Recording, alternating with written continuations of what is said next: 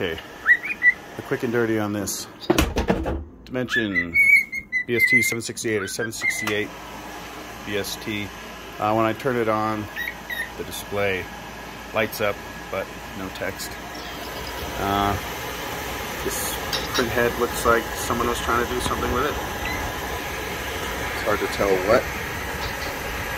Yeah, it doesn't want to open up much further than that. Makes sense. Fan comes on, light comes on. Looks like someone was printing. Yeah, I'm also confused. I thought the BST didn't use support, but this looks like a material and support slot, and it came with,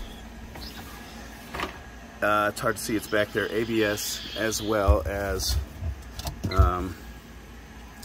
support cartridges. So if anybody knows anything useful, be very appreciated. Thank you.